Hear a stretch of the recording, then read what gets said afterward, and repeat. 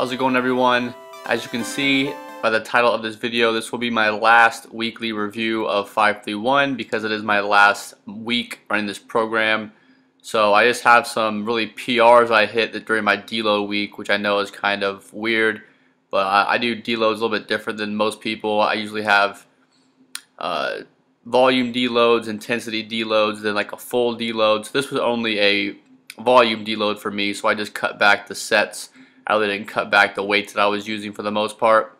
And I also hit a really big deadlift PR. You guys see in the intro, I hit a 370 on that pull there. So yeah, I hit some, didn't have a ton of clips, but I just wanted to put these up. It's kind of a last little tidbit of 531. Overall, it was a great program. I'll probably end up putting a lengthy video about my thoughts on who should use it, how you can manipulate it for different goals, if you should manipulate it, all of those things. I know there's a ton of questions on the program, but overall, it was awesome. Really wanted to kind of take this video as a chance to tell people why I'm changing after 7 months and I've made such good progress if you've actually followed me. And it's going to sound a little arrogant, but I just think that not that the program was really holding me back, but like the built-in progression wasn't as linear as I think I was capable of doing. So I think 531 is actually someone for a little bit more advanced than myself. I think I can get away with a little bit more frequent jumps in weight in the big three, the squat, bench, and deadlift. So that's what I'm going to be doing. I'm going to be running a, it's called Mad Cow Intermediate.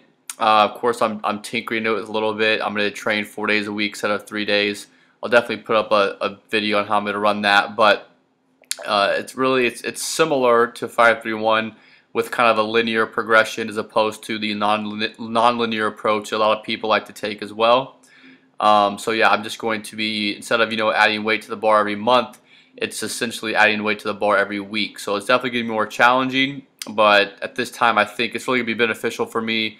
And again, like I'm saying in a lot of my videos, I'm getting more in the not out of bodybuilding, but it just takes so long to get gains. So I've really been focused on hitting strength numbers. So that's what this program is really going to allow me to do, is just get stronger in the big three. So hopefully you guys like this training series with 531. I'll have a review up, and hopefully you'll follow my journey also with me now running Mad Cow. So stay tuned for all those training videos, and thanks for the support like always, guys. I'll see you in a week.